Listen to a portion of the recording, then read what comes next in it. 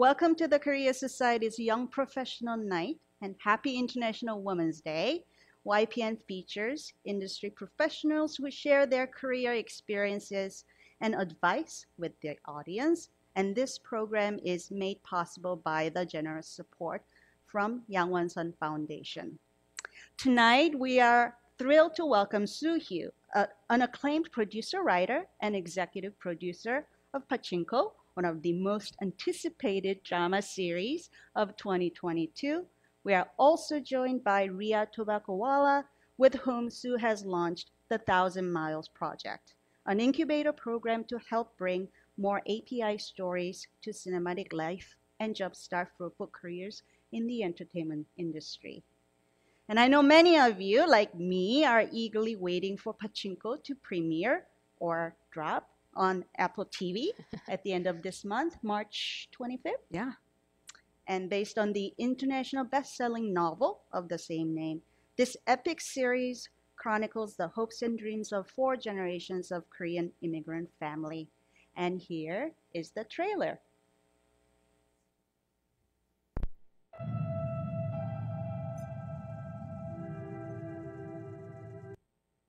아가 생길 게다. 꼭 버틴. 반드시 good on this 헤쳐 TV. 나갈 Oh 길. my God.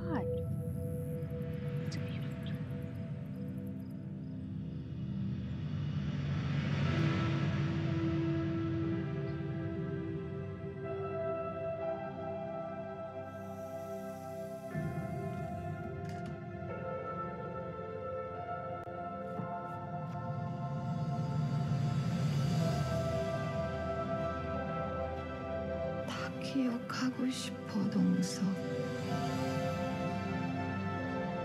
얼굴들도 상상해본 적 한 번도 없어? 다른 선택을 했다면 어떻게 살았을지. 험해요. 왜 그래요?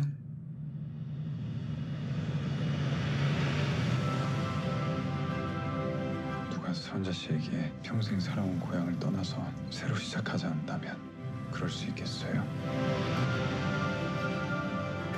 And people like us, we don't need to walk in our family's shadows. 지가 밤낮으로 일해가 손톱이 다 부러지고 내 아는 부족한 거 하나 없이 키울 겁니다.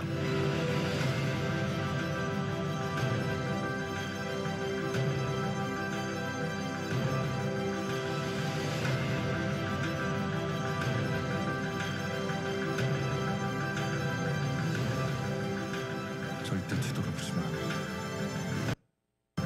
앞만 봐.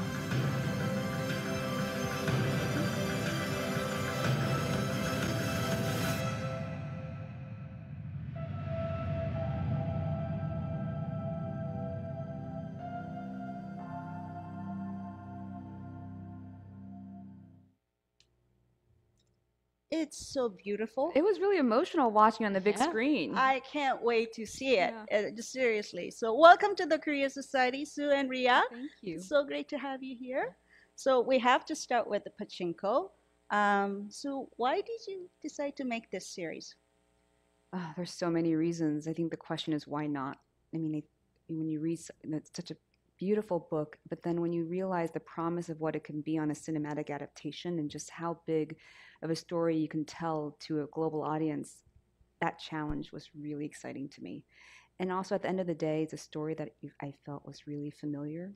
I think so many people from an immigrant background, when they read the book, tap into the story of this is my parents' story, this is my grandparents' story, and just to be able to do something really primal, it just felt like a once-in-a-lifetime opportunity. Yeah. And one thing that really surprised me from the very beginning, this is when you were adapting the book into a screenplay or the scripts. And I was really surprised when you said that you wanted to do this series in Korean and Japanese, not in English. I mean, the book was written in English, but you wanted Korean speaking and Japanese speaking actors. and the whole series in those languages with subtitles. And I want to reiterate that this is before the phenomenal success of Parasite and the Squid Game. This is before when people were used to that Yeah. 1 inch to 2 inch barrier of the subtitles. So I thought that was amazingly brave choice. Um, why was it so important for you to do this in Korean and Japanese language? And did you have any concerns from the Apple TV or other people who were involved in it? Yeah, that's a great question. I think fundamentally, part of the immigrant story is a horror story, right? Like the experience of moving to a country that is not yours, not knowing the language, not knowing the culture, not knowing the rules of society. To be able to really fully depict that, I think language is the crucial aspect of it. I think growing up, I remember so many times having to translate for my parents at the pharmacy, at the grocery store. So when you think about the story of Sunja going to Japan, imagine her walking in, walking out of that train station, walking into a city for the first time, and she is hearing a language that is not yours. I think you can never fully experience that unless you do the show in the languages it was intended to be in. And why hamper amazing actors, by making them speak a language that isn't theirs? That just never felt right to me. And I have to give Apple credit. I have to give all the buyers credit who bid on the project. The question definitely came up, but no one batted an eye when they said, when I said this has to be told in the 3 languages. Whatever character speaks a certain language, that will be the language we will hear. And it just feels like right now is just a time for that. Absolutely. And I'm glad to hear that they were not too worried about it. Yeah, no. Yeah, that's great. We're going to come back to the actors in a bit, but I want to ask you about the writer's room. And Ria, you can join in. I know you were in that part of the process a little bit too. So basically, what happens with a big series like this? You're the head writer, but you have a room full of writers, right? Who helps you adapt the story into this 8-hour series. So, and I imagine some of them obviously probably were Korean Americans or Koreans who were familiar with this type of story and the language and the culture. Some of them probably were not. So what was that writer's room like? And what was that process like for you? Yeah. It was amazing. I thought our writer's room was just the dream room. And we even came here. I think that's how you and I met. Is I brought the writer's room here to listen to a talk you had here on Han. We had 6 writers, and half of them were Korean and Korean American, because I think they're 2 very different experiences, and I really wanted both experiences, because Solomon is someone who is Zainichi had moved to America, and then obviously Sunja is Korean. So we had a room full of Korean Americans. We also had a Nigerian American playwright, a Chinese American playwright, a Jewish American screenwriter. And what was amazing to have this diversity of voices in the room is, I always like to think the best writers room, what we're doing is we're creating a creative circuit, right? So you put writers together in a room, and if we can somehow mind meld our brains together, you get the best energies of all worlds. We have poets and playwrights and screenwriters, and how do we just bring the energies together? And in terms of that room, I always like to build first on theme. What are the big themes of the show? What are the big questions of the show? Besides some of the obvious ones, especially in Korean culture, we talk a lot about, fate. We talk a lot about, Han and Jong. We also talked a lot about if this hadn't happened to our characters, who would they have turned out to be? And starting with questions, you get answers, or hopefully you get answers. But it was just sort of this dream room of people who really loved the book, loved the potential of what it could be on screen, and really wanted to be bold in the storytelling. That's great.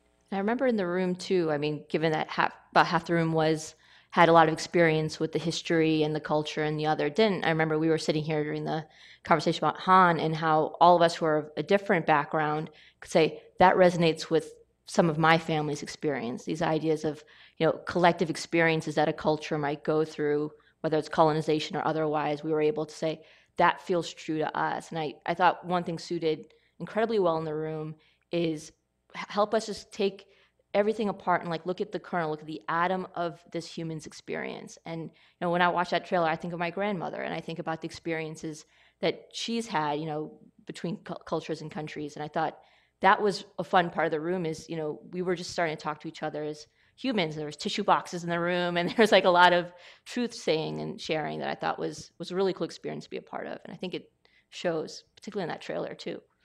Yeah, the old saying of when you're being really, really specific, then it becomes very much universal, right? So the casting, you have some of the more, I mean, well-known is not even the right adjective to it, right? Actors like Yoon Ye-jung and Lee Min-ho. And again, you cast her before she was nominated and eventually won the Academy Award. There's rising stars like Jin Ha, and then completely unknown ones like Min Ha Kim, who we see right here. So what were you looking for? I mean, all actors are, I'm sure, really great. All actors are beautiful. But what were you looking for, and what makes you go like, as a producer, that that person is right for that role? That's a great question. I wish I had an easy answer, but so much of it comes down to just a gut feeling. This casting process for this show was tough. We had so many roles. It's an enormous cast with very, very emotionally pulling scenes. And in terms of which scenes I had the actors audition, I chose the hardest ones. So not only did actors have to audition, they had to memorize probably 3 scenes each about 6 to 7 pages. So already I think it shows you who really wants it, right? Who really wants this role bad enough they're going to memorize 20, 25 pages of lines and come prepared. And then after that, you know, you get a feeling for different types of people. Like, that's not who I didn't picture Isak that way, but this actor is really bringing something so unique and interesting to this role. And then after you narrow it down, then you have them do chemistry reads, which is really, really when you know. So for example, Minha, you know, all of our Sunja finalists, I think there were 3 Sunja finalists. They auditioned with 3 Hanzu finalists. And you find the best chemistry. So you have incredible, incredible actors. But the question is, who has that magic touch with one another? And with Minha and Minho, they just had that connection. You made Imino audition for you? He did. And That's he was amazing. very generous with his time. Yeah, that's amazing. So, in the production, I think we have some exclusive behind the scene photos that people can watch. But the production, it was scheduled to start the summer of 2020. Yeah. And we all know what happened in the beginning of 2020. So, well, obvious challenge of trying to do this multinational cast and crew. Yeah. And you were planning to shoot in Korea and Japan on location. What were the challenges? Yeah, where do you begin? Where do you begin? Other than that, the world was turning upside down, and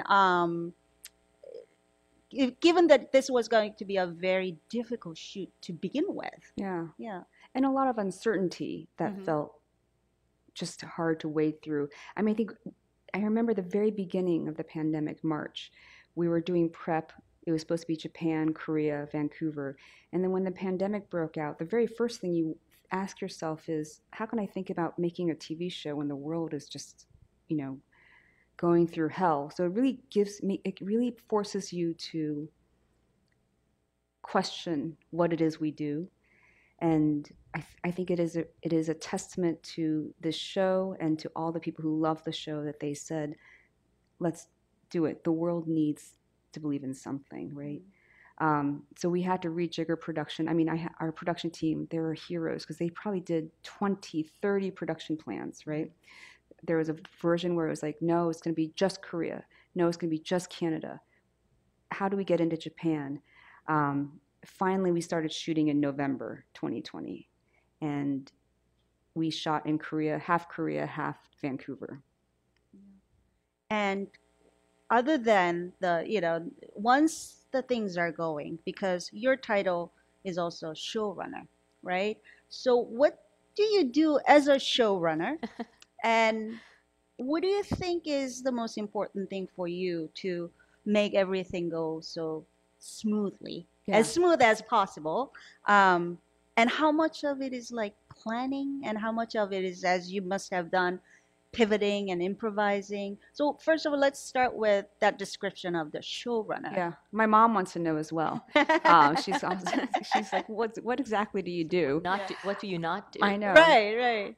So in the best and worst, I mean, every showrunner is different and approaches the job differently. In the best and worst example, it's someone who does everything and hopefully nothing, if that makes sense.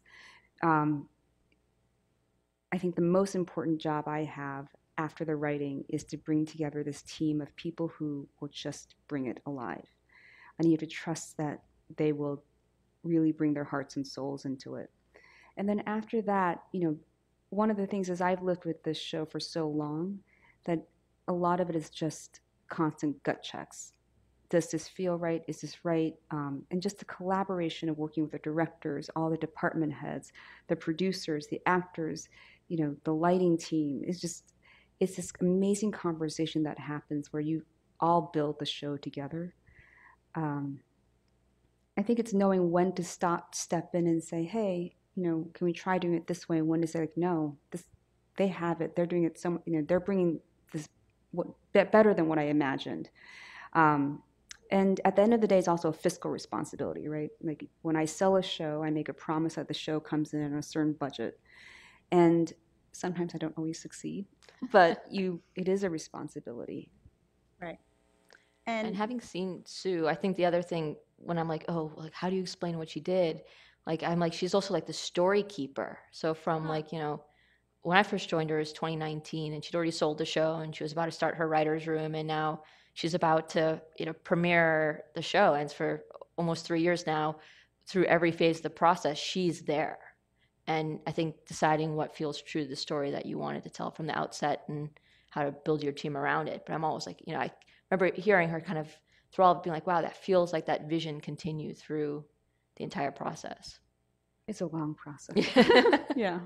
So when we think of, say, film, cinema, a lot of people tend to think of the director as somebody who's responsible for, you know, the overall sort of the feel of the movie, the, you know, quality of the movie. But when we talk about something like a TV series, or should we say streaming series like Pachinko, we do tend to think of executive producers or the showrunners. You work with 2 directors, and both of them happen to be Korean American, Kogonada, right? Kogonada. And Justin Chun. Yeah. How important was it for you to have a Korean American or a Korean director behind the camera for this series? Was that intentional, or, you know, I'm sure it's a mix of everything.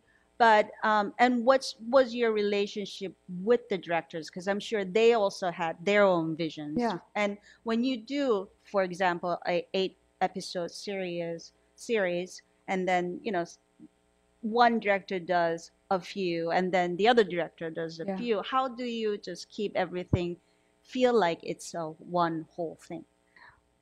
So these are such good questions. One of the things, this is not an 8-episode series. It's meant to be. Oh, that's right. It's the first season. First season. Yes. But that has been something I think that a lot of people think, they're like, how are they going to do the book in 8 episodes? Like, no, it's meant to be 32 episodes over 4 seasons. We shot the first season, which is 8 episodes. And to tackle the first question as to whether or not how important it was to have Korean American directors, it was both extremely important, at the same time as something that couldn't necessarily be the only spotlight question. Meaning, I wanted the best directors for the show, period. But it was very difficult for me to think that someone who grew up outside the Korean American experience could understand this show really innately. And with Justin, Kogonada, what I got was the best of both worlds. Not only did they understand the heart of being a Korean American, but they also are visionary film directors. It's great when things work out that way, Yeah. right? Yeah. But I also know that you went to a film school for grad school. Yeah. is this what you thought you were end up doing, or when you went to film school, what did you want it to be? No, when I was in film school, I was a very big snob and thought television would be beneath me. But this was before the television boom. Like when I was in film school, television wasn't something it wasn't even something people thought about. Everyone wanted to be filmmakers.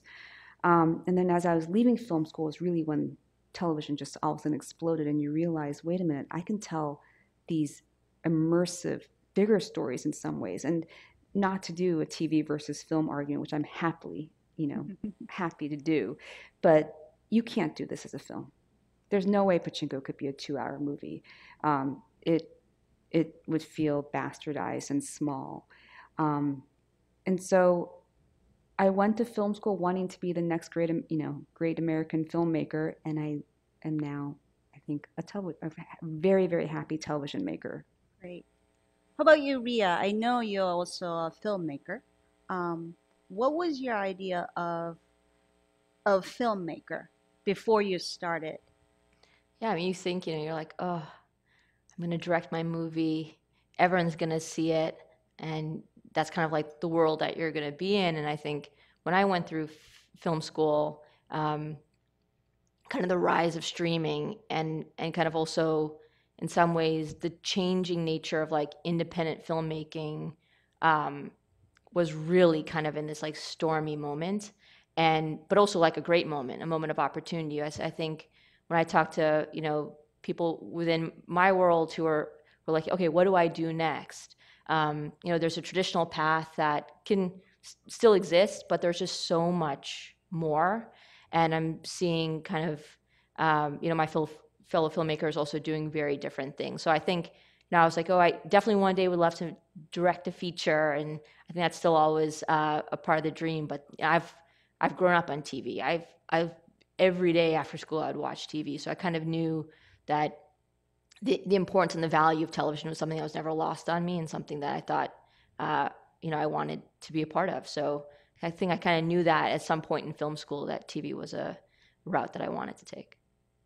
So what was the biggest difference sort of between what you imagined a filmmaker does versus when you actually became one and tried to make your own film or your own TV show? What was the biggest difference? I always say that the most surprising thing is how little I write. You would think, a writer would spend most of his or her time writing. And I always liken it to 20% of my job is writing and 80% is producing or the business or development or ideation. I think that's something that was surprising to me. Yeah. I think the first thing that popped in my head when you said that was money. And that, I've done a lot of independent work and you're constantly trying to figure out how do you make this thing and where do you get the money? And so I think that's something that I didn't really realize coming in. For some reason, I thought like there'd be a pot of gold on the other side of the rainbow and I just pick at it whenever I wanted to, but that you really are thinking about how you tell a story that you can frankly get a community around and people around in order for you to tell it. So those kind of more businessy elements I didn't realize I would need. So it does sound like being a showrunner basically means you're doing everything at once, pretty much. So what makes somebody a good showrunner? I don't know if there's I don't know if there's that perfect equation for it. I always say 50% of my job is saying no and 50% of my job is saying yes, and it's knowing when to say no and when to say yes. And the problems come when you cross-wire those answers. And that includes saying yes and no to myself, right?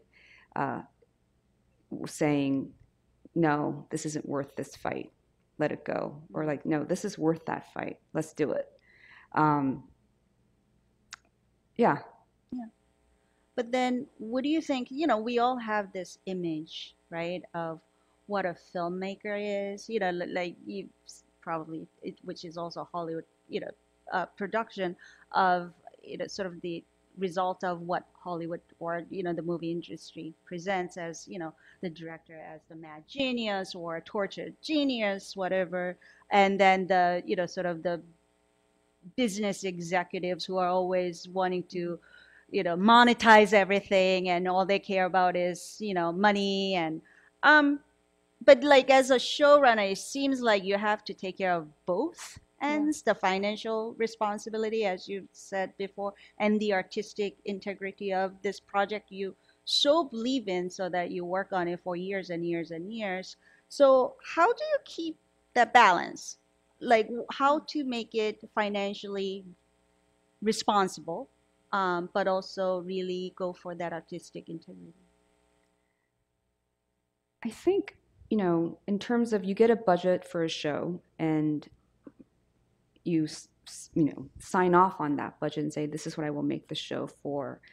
Beyond that, I strongly believe that, and I've worked with I'm just lucky that I got to work with partners and collaborators who believe similarly to me that you have to do whatever it takes to make it good.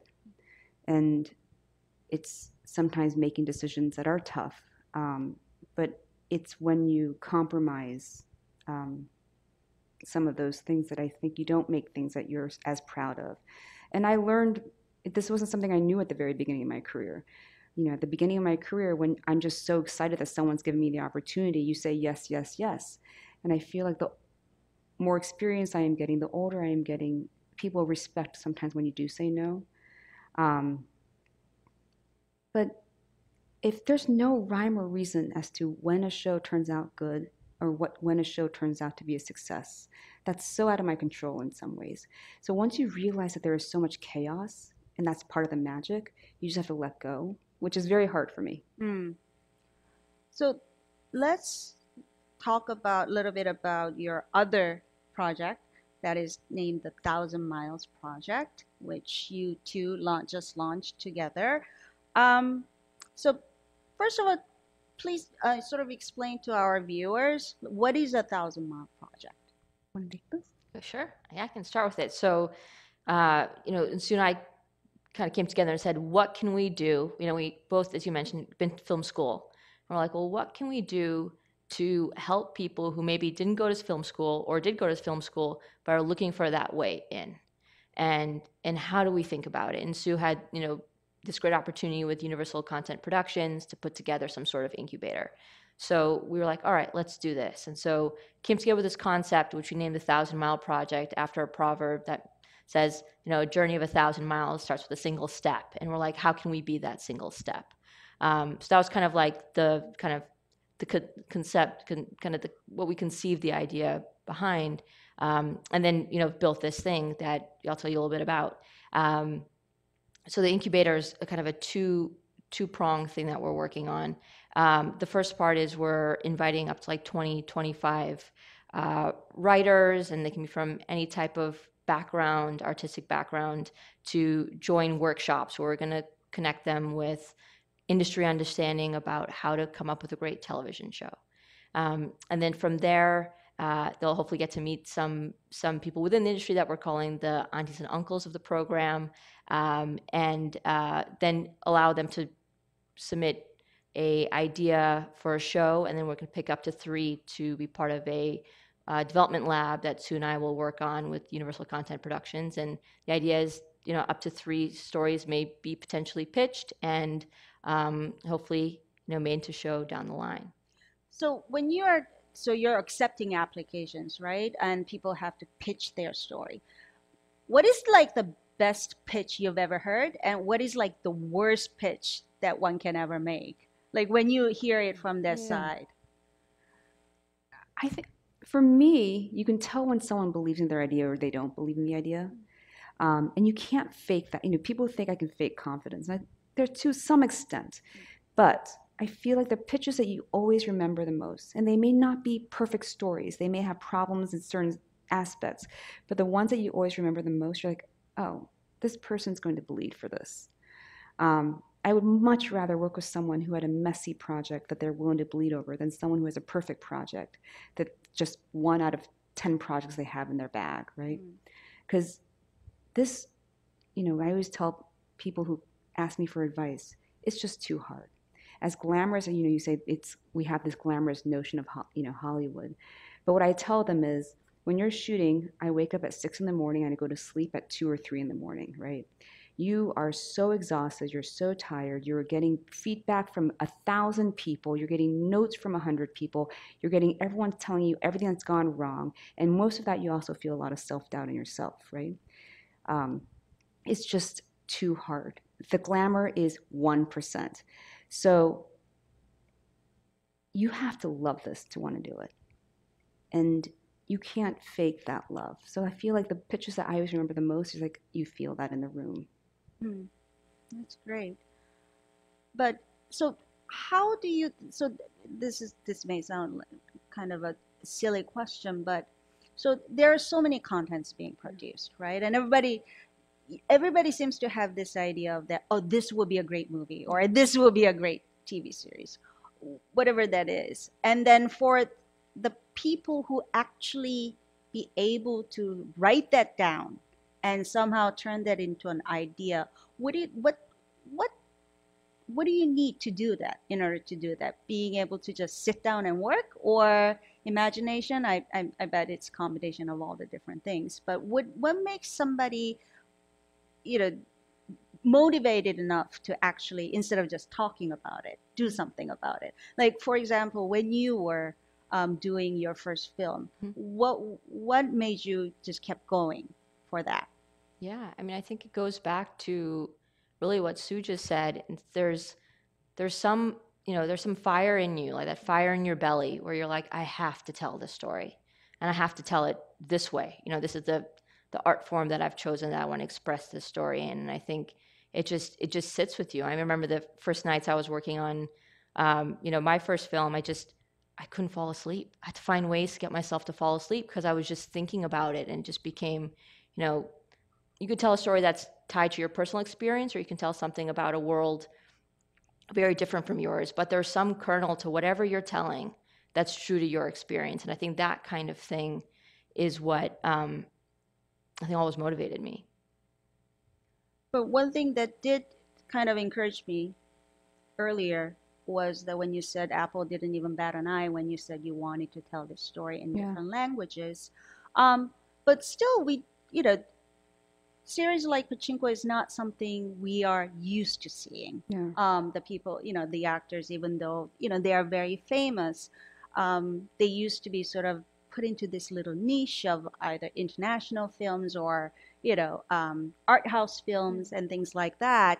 So do you see that things are changing a little? And I know one of the reason you guys launched this project, the Thousand Miles Project, is to encourage more diverse storytelling, more, sort of inclusive views of different experiences.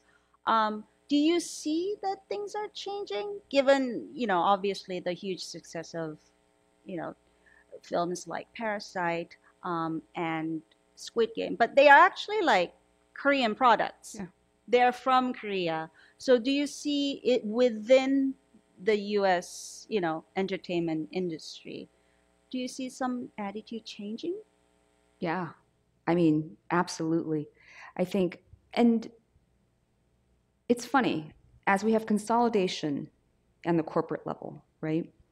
What's interesting is you have fewer and fewer buyers, which is bad for filmmakers, that you have so few buyers.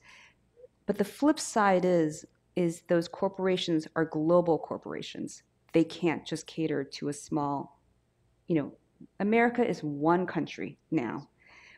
So by being a global company, the Apples, the Netflix, the Amazons, they are forced to realize that an audience is diverse, that audiences across the world speak multiple languages, and that the same content isn't going to work anymore. So things are definitely changing. It's exciting, but we don't have as many buyers. Yeah, because was one of the things I wanted to ask you, because all the companies that you just mentioned, Amazon, Netflix, Apple, Hulu, they are streaming, which is completely different ball game, so to speak, when you thought of the usual, box office, opening day weekend of box office, of the movie industry, or the Nielsen ratings on Yeah. TVs, that people use to sort of hold on to as a gauge of the success.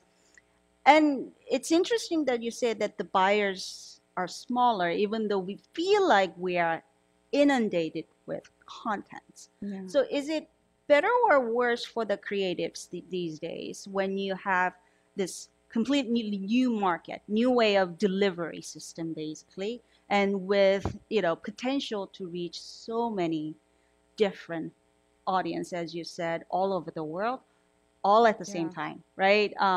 So maybe better or worse is not the right question, but what do you see changing, and how do you adapt to it as a creative Yeah. who's making the content? All I know is and I don't mean for this to be controversial. I am so glad that the streamers are here, because what happens is if you rely on only theatrical releases, or if you only rely on Nielsen ratings, the popular kid wins, right?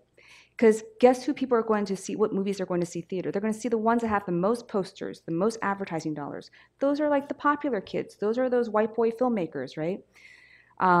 With streamers, I think they've leveled the playing field a bit. And I may be delusional, maybe it won't last long, but I think the reason why the Apples, Amazons, they're taking chances on shows like Pachinko is because they can wait for the success of it. Pachinko doesn't have to be a success on that first night. It doesn't have to deliver Nielsen ratings on that first viewing, because that's such an impossible burden, right? Right. Apple has been amazing partners. They understand that this is a long tail game for this show. Yeah. I think it's definitely, when I think about it from the perspective of the Thousand Mile Project, Pachinko is such a landmark moment. Say, look at this show.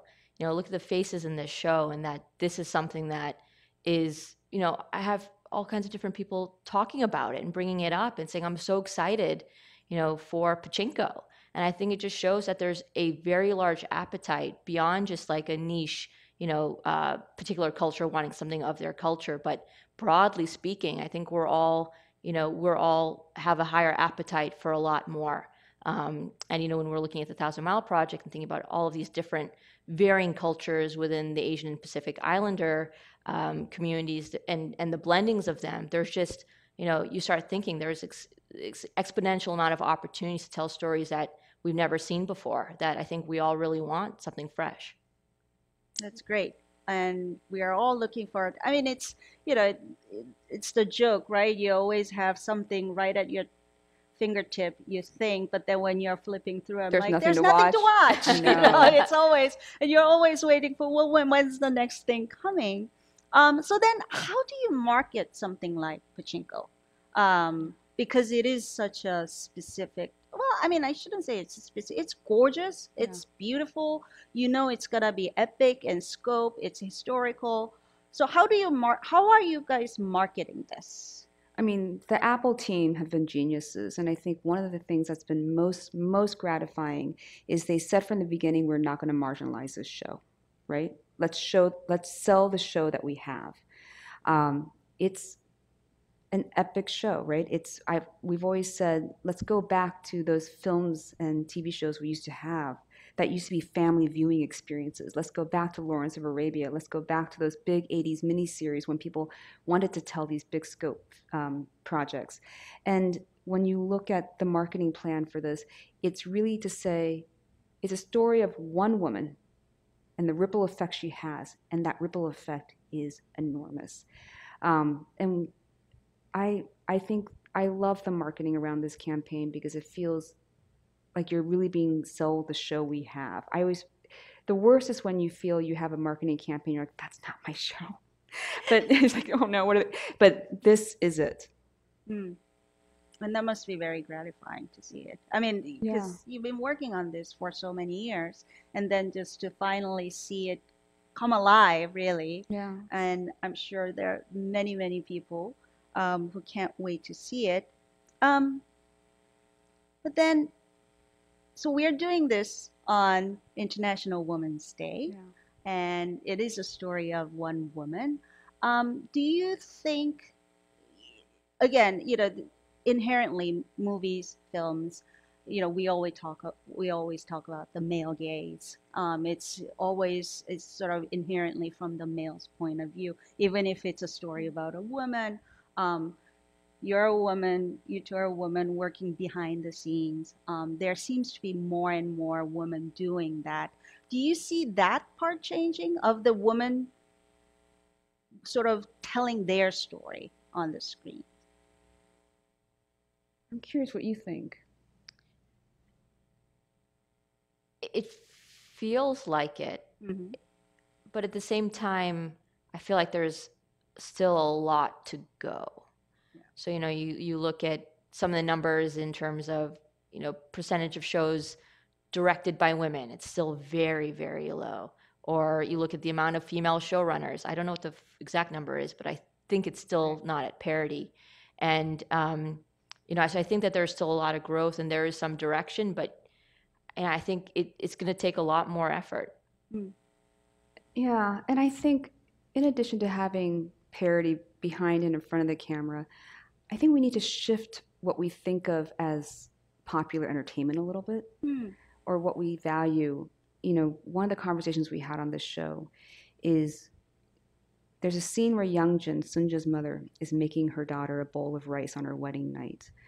And I was speaking with Nico, our composer, who's brilliant, and saying, I want you to give us music that makes this act of making rice for a daughter feel sacred, right?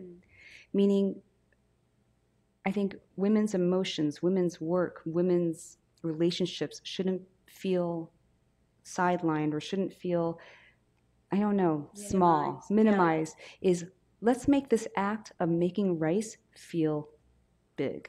Right. When you have stories of a man changing into a superhero costume, you always have this bombastic music. I think women need to be afforded the same sense of scale as men do, even within our stories. Yeah, that's a great point. And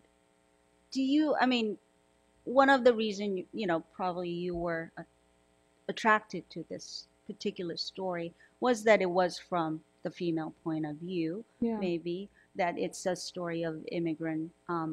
But were you also looking for that sort of opportunity to do this? Because, it's the kind of thing that you just don't see sort of. I always used to say Game of Thrones has nothing when it's compared to a Korean, royal court dramas. We've seen all that before, the intrigues and everything, but you just don't see that in that epic scale that the Hollywood can do. So was this sort of the opportunity to tell this, as you said, stories that used to be sort of minimized in a much grander scale? Yeah, absolutely. And just personally, I'm attracted to challenges, right? So for me, I just seem to be drawn to shows that if someone says, oh, that's impossible to make, that just makes me want to make it more. Because why would you want to tell the same story twice? And maybe it's ego, but I think a lot of women have this ego, and they should have this ego because men have it in spades, which is I want to do something just as big. Because your previous works, they weren't necessarily Asian, Asian American oriented, or so. Did it feel like the right time for you to tell this story? Like what you've learned throughout the years, being the professional that you are in this industry, did it feel like this was the right moment to tell this story for you? I mean, that's such a great question. I've asked myself that, why now? And not just, that's always in all pitches when you go to buyers and say, please buy this show, the question you always get is, why now? 4 years ago when I was thinking about this show, I think at the heart of it, I'm drawn to stories about indomitable people, right? I mean, the show before this was about, as far from Pachinko as possible, right? It's about the British patriarchy and about a bunch of men who get stuck in the ice. But then when you look at what these men did to survive and how much they wanted to live, you're just it's inspiring to me to know that there are people out there who will do whatever it takes to survive, but they won't break their spirits or their moral code. I think everything I'm interested in is always going to have that kind of DNA. So when I looked at Pachinko, it wasn't, and I really want to fact check myself. I don't think there was any cynicism about like, oh, it's time to do an Asian show. Let's do it. You know, it was, yeah. This is the story. This is the story. Yeah. Being, Women's Day, Sue, someone I've always looked up to, is watching her, how she's built her career and the canon of stories that she's building. One thing that I think that when you see the industry, kind of going back to one of your other questions, is oftentimes women are like put in a box, like this is all that they can do. And when I look at someone like Sue and the breadth of projects she's done, she's proving like I'm a woman, but I can do actually anything. And I think that's something we're not seeing as much of, and I'm hoping we see more in the industry, see more Sues where it's like, put her in coach, she can do something she wants to do, versus I think some of the issues that we're running into, whether it's, gender or race, that it's like you can only do this own thing because we only look at a two-dimensional experience. Right. I mean, if men can tell women's stories, why can't women tell Exactly. men's stories, Yeah. right? If you do it well. But also at the same time, it seemed like such a personal story too. And so I just cannot wait to see it. At the same time, you are at this point in your career, you have this huge project that came together. And I was just wondering, what can you tell somebody who's starting on this journey? When I'm sure there are going to be so many people, male, female, binary, whoever, young people watch this and they will say, this is what I want to do. This is the type of thing that I want to do. What is something that you want to tell them that you didn't know when you first started that journey? There's so many things. Like when I started, I'm ancient, but like the internet, I remember like I had no idea what being a filmmaker was. Like, even though I love movies, I had no idea what path there was, what you need to do. I had no idea even what jobs there were. I didn't even know, like, I thought a director did everything. And I think now information is power, right? And that's something Hansu always says, right? If the more you know, the more you set yourself up for success. And it's not just bad, and the key is to get good information, because there's lots of bad information out there. I would have saved myself so much trouble, I think, if I just learned about what the industry was, if I just learned how filmmaking was, as opposed to just making it just felt so uncodable, undecipherable. I mean, that's once again our goal with the 1,000-Mile Project, but just get as much information out there as you can. And I do think that's empowering. How about you, Ria? You're sort of at the, that you've gone through that beginning stage. What can you tell somebody who wants to say, oh, I want to make my own film, or I want to start my career in this business? What do you want to tell them? Yeah, I mean, I think it's interesting. Sue mentioned that there was a point when there was no internet. Now you're like going into the industry and there's almost too much internet, and there's a lot of noise. And so I think one thing that I've kind of reminded myself, and I would tell someone now, is just because other people have done it doesn't mean that you can't too. And I think, often you see there feels to be this like kind of competitive edge on who's making content and how easy it is. But I think if you have your like North Star, these are the types of things that matter to me, this is the things that I have to say, keep going that way, but know that the path there could take you in directions you may not know you'd be going in. Like if you asked me, when I first started film school, Ria, you'd be sitting here speaking with one of your mentors about a show you got to work on and an incubator that you're helping launch. I would say, yeah, right, sure. That's not what I would imagine I'd be doing. And I'm so happy to have had these opportunities and be here, because I think it really is I don't know if you call it the wild, wild west right now, but it's kind of there's a lot of ways to feels get like, there. Yeah. Yeah, it definitely Yeah. feels like. So we started with Pachinko, so I kind of want to end with Pachinko a little bit. Yeah. What's your favorite memory from making Pachinko? I have so many. Yeah. I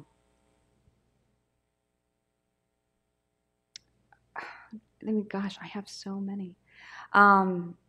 There's one scene that's an end of episode 3, and it's between Sunja and Isak, and it's when he proposes to her. And it was near the end of our Korea shoot. I think it was like the third to last day of Korea. And already I was feeling very sad about leaving Korea. It was such an amazing experience shooting there in my homeland. And I'm behind the monitor, and Isak is asking her, like, could you leave your homeland? Could you, if someone else were to ask you? And just watching both Steve and Minha's performance. I mean, these are words on a page, right? I mean, that's all they are. And then you hear them being delivered by these actors, and I'm just sobbing behind the monitor. Like, I just couldn't stop crying.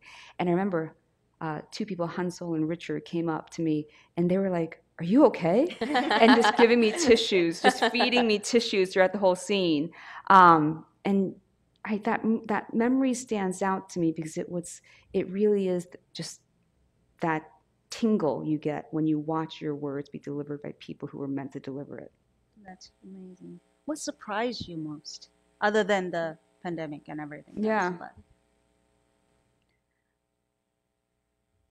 I think it was surprising how hard the language aspect was. I know it's amazing. Like, you would think translations, how hard can translations be? Translations are impossible. Yeah. But even beyond translating the script, just the number of languages we had on set. We had as many translators on set as we had.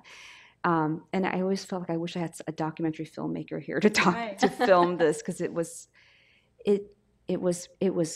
really hard in the beginning. But also, this may be one of my favorite memories as well, is I always say the end of the shoot, you see people stop speaking and they're gesturing, and they just have this code that's figured out, and you realize we can transcend language, but it is a barrier. Yeah. but I'm sure it will all transcend that language barrier when Pachinko premieres March 25th on Apple TV, and we can't wait to see it. Thank you. I can't believe it's done. Like, I saw it. I can't believe can't it's believe so, it. I like, know. I can't imagine how you feel. So congratulations. Thank you. And what's next? Um, Do you want to just take a break for a while? I think, hopefully season 2. But I just want people to watch season 1. Yeah. And I'm sure they will, because it's Yeah. absolutely gorgeous. And, Thank you. And so that's all we have for tonight. Very special thanks to Peter, our IT director, for making this live webcast a possibility, and to our interns, Subin and Caitlin, for getting all the questions and doing all the social media postings and email outreach. And of course, our thanks to the Young One Sun Foundation for its generous support of YPN. And to you, our members and viewers, we hope you'll join us again. Check out what's coming up on our website, koreasociety.org, where you can sign up to receive our emails or join us as a member. And make sure you like and subscribe to our YouTube channel. Thanks again for joining us, and good night. Thank you. Yeah. That's so fun.